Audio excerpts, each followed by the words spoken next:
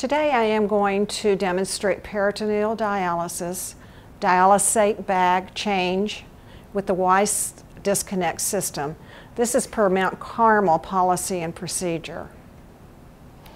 Before beginning the procedure, it is important to make sure that the order is clarified.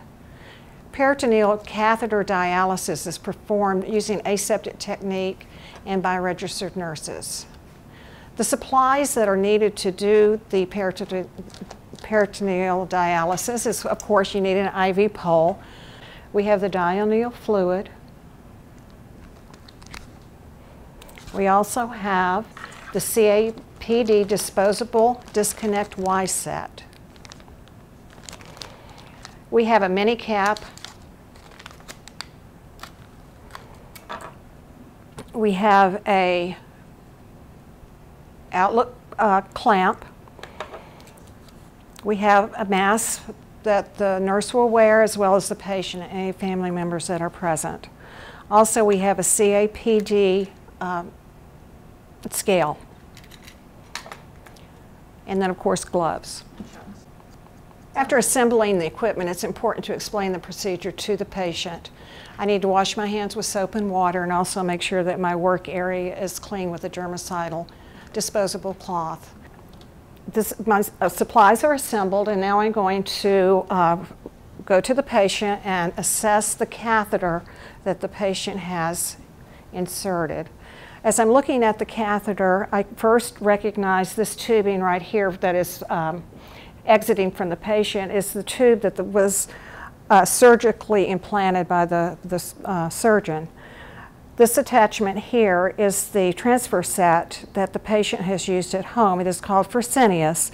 And as I note this catheter and transfer set, I am aware that it is not compatible with Mount Carmel Health System. So at this point in time, I am going to order from Central Distribution a Stay Safe adapter,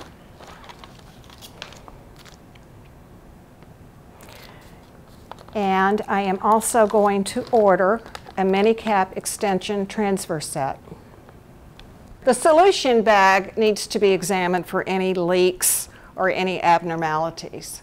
You need to check the concentration and the expiration date. Here is the concentration, and the expiration date is located up here in the left upper area of the solution. Okay, I have just received my Stay Safe adapter and my transfer set from distribution. I first of all want to connect these two pieces together before I connect anything to the patient. I will pick up my Stay Safe adapter, and I'm using aseptic technique, and I'm going to connect it to the transfer set. Using aseptic technique, I will put the small ends together, the small end of the adapter into the transfer set.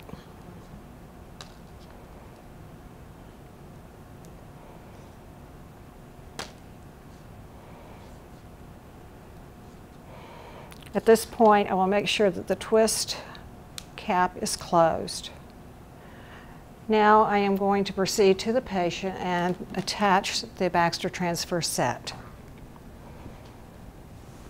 I'm going to remove all linen and any debris that's in the way. At the end of the patient's transfer set, I'm going to remove the mini cap.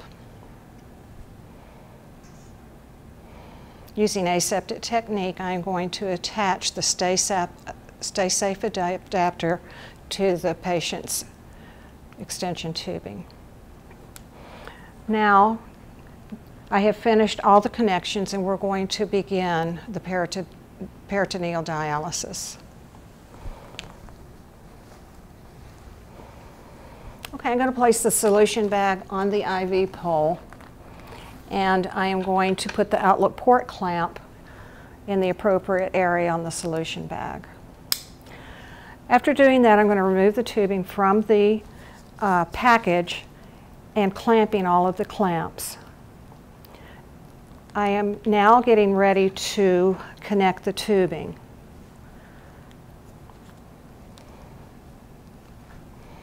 First of all, I'm going to get the bag ready to be connected to the Y tubing. I'm going to pull that off using aseptic technique, and I'm going to screw this into the bag.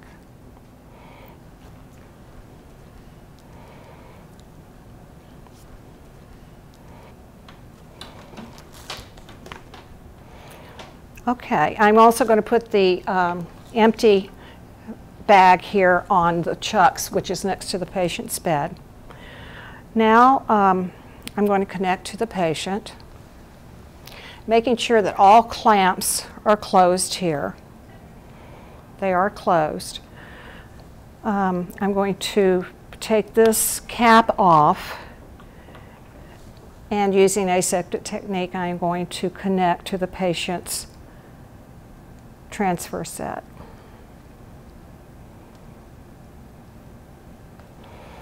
This whole procedure was just a setup, and now the procedure itself is going to begin. It is important to note after the connection is made that you can see the indentions on the connection site. Many people think that this is not correct, but this is exactly what it is to look like. The next step in this process is to prime the tubing. First of all, I would remove the outlet port clamp. After hanging the solution bag, I'm going to break the frangible, and this is going to allow the fluid to run through the tubings and prime the tubing. I am going to open up the fill clamp as well as the drain clamp, counting slowly to 5, which allows approximately 100 cc's to flow into the drain bag. At this point, I will clamp the fill clamp, and the drain clamp is still open, and at this point I will go to the extension tubing and open up the twist tab. But it's also important too, I want everyone to know that you have to make sure that every clamp on this extension tubing is open, or else the dialysis cannot take place. So with all my clamps open, the effluent from the peritoneal cavity is able now to drain into the bag. The drain stage takes about 20 to 30 minutes, and we want to observe the fluid going into the bag, making sure that about approximately 80% returns to the bag. When the drainage is complete, I want to make sure that the drain clamp is clamped. I'm going to prepare to measure the amount of fluid. And first of all, I want to make sure that the scale is calibrated to 0. I am going to look at the solution, look at the color, clarity. In this case, it is clear yellow. I'm going to take the bag and weigh, and it measures 2,500 cc's. Now I'm going to begin the installation of the fluid. This is the instill stage. I want to make sure that the drain clamp is closed. I'm going to look at the patient's catheter, making sure all clamps are open. And all clamps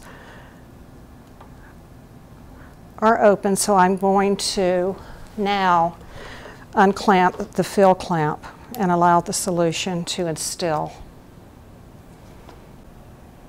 When the infusion is complete, we want to close the fill line clamp, and then we want to twist the clamp on the transfer set.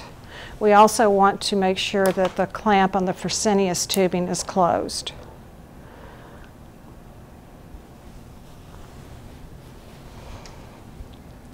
Now I want to place a mask on myself and the patient, and what I'm going to do now is open up the sterile mini cap.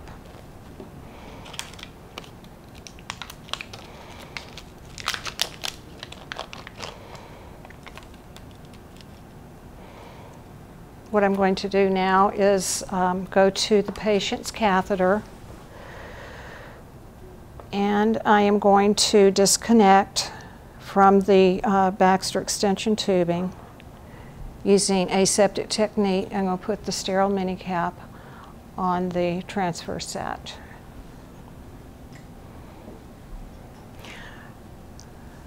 Now at this time I would put make sure that the catheter is secure. It has a 4x4 secured by tape, and now we would document our CAPD exchange on the peritoneal sheet. In review, we have completed the infusion. We have closed up the extension tubing with the sterile mini cap. It is also important to note with this catheter, we have the part that was surgically inserted. We have the Fresenius catheter that came with the patient itself into the hospital. Because that was not compatible with our equipment at Mount Carmel, we had to apply a stay-safe adapter, and onto the stay-safe adapter we would put the Baxter transfer set. And all of this, the transfer set would stay in place until the patient is discharged from the hospital. Okay, hi. I just want to clarify a few things about what you would do when you have to do your PD and you do not have the amount of solution that the doctor has ordered. So an example is, and very commonly is a practice, is that we get the doctor orders 2,500 mLs to be instilled into the patient, and we do not stock, nor does Baxter manufacture 2,500 ml bags. So what we have to do is we have to use the next size up. That would be a 3-liter bag. So this is common practice, not just with Mount Carmel, but this is our policy, and you need to be aware of it, that if you're going to do, what we have to do is we have to actually order the larger bag, and we have to have our graduated scale, and again we calibrate it to 0 and make sure that it is, and then you're going to take that bag. But of course I'm not ready yet because I also have to put my tubing together. So I have to go ahead and I have to get my tubing ready. I used my Y-set disconnect tubing. I opened it up. I've got my clamp shut. I'm doing that. Then with my lure lock end, I'm going to connect to my bag, and also I should have my outlet port clamp on, which I have failed to do, but I'm going to do right now. So this is policy, you guys. You really do want to have your outlet port clamp, and it's just for that reason. And I put it on late. You're supposed to put it on before you connect to the bag. And that's the only reason you have it, and that's the only time you need it. It can be removed at this point. Kind of crazy, but that is the policy. So you do have to order that. Now, what I need now to do, always, once you have connected to your bag, you need to connect to your patient. Now this time we want you to see what the demonstration looks like with Baxter tubing. This is our Baxter tubing. This is the end piece we normally use.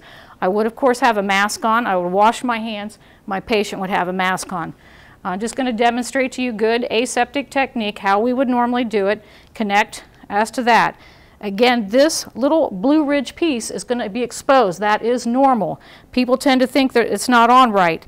Here is where you lock and unlock your Baxter, is up here on this white connection here. It screws and unscrews. That's opening and closing the tubing. This piece right here, the Blue Ridge, between the light blue and the white, that is the Baxter setup. It is how it's supposed to look, and I want people to be well aware of that, that is the normal, and it's what I want it to look like.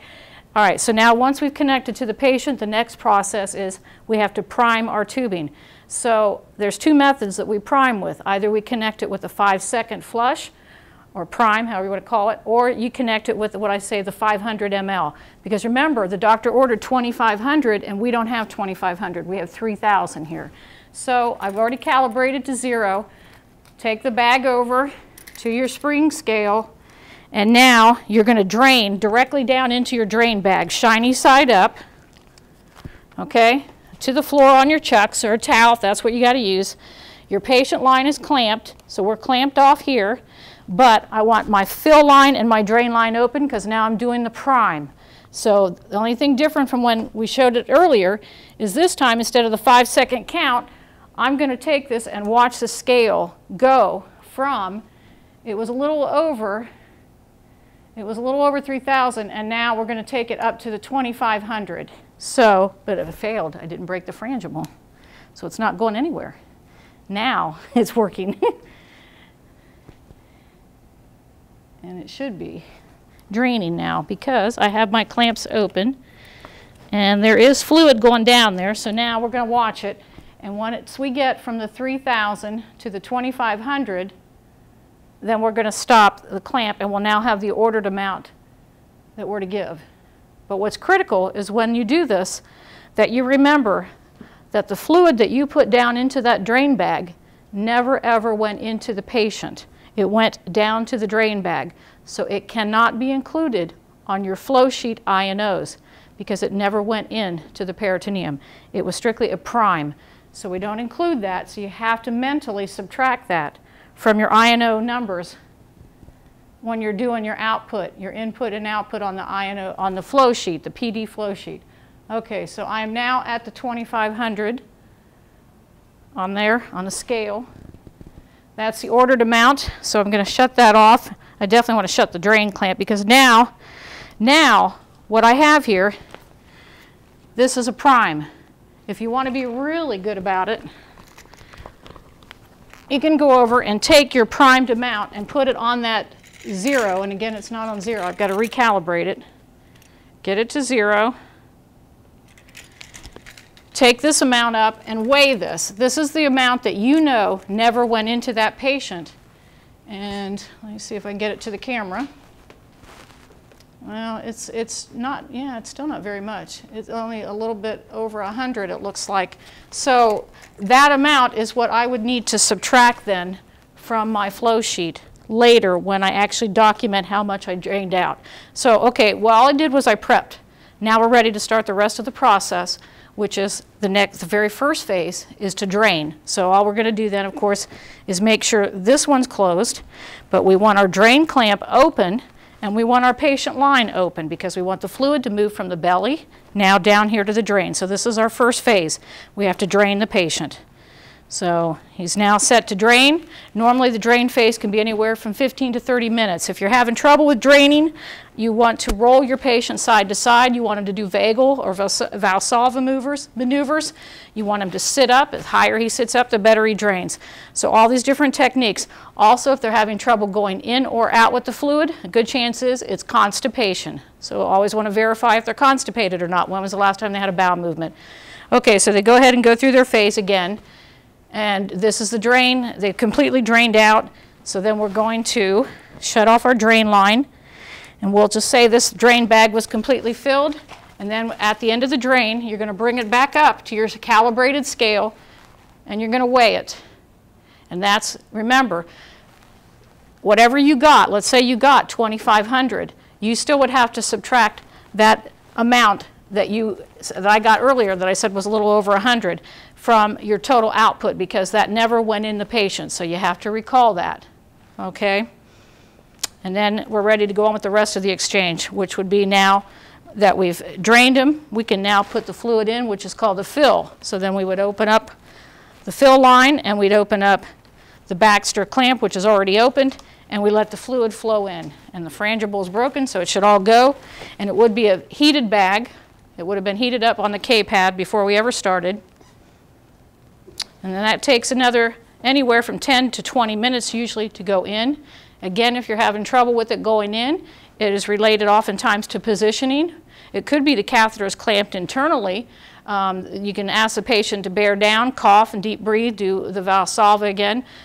Turn, always turning and repositioning. Again, also ask when's the last time they had a bowel movement. Make sure it's not constipation. If none of that works, you're still having trouble getting the fluid to go in, you can squeeze the top of the bag and use pressure to try and get it to go in. If none of that works, then you need to call the physician and let them know that the fluid's not going in. But normally the fluid will go in anywhere from 10 to 20 minutes, usually in that range. And once it's totally in, then you're pretty much done. You're ready to clamp everything off and cap him off with the mini cap. And I guess I'll just do a quick demo of that. So we'll just say this is empty. This is completely full. We've done our exchange, and we did it this time just with a simple Baxter tubing. So I will wash my hands, have a mask on. He'll have a mask.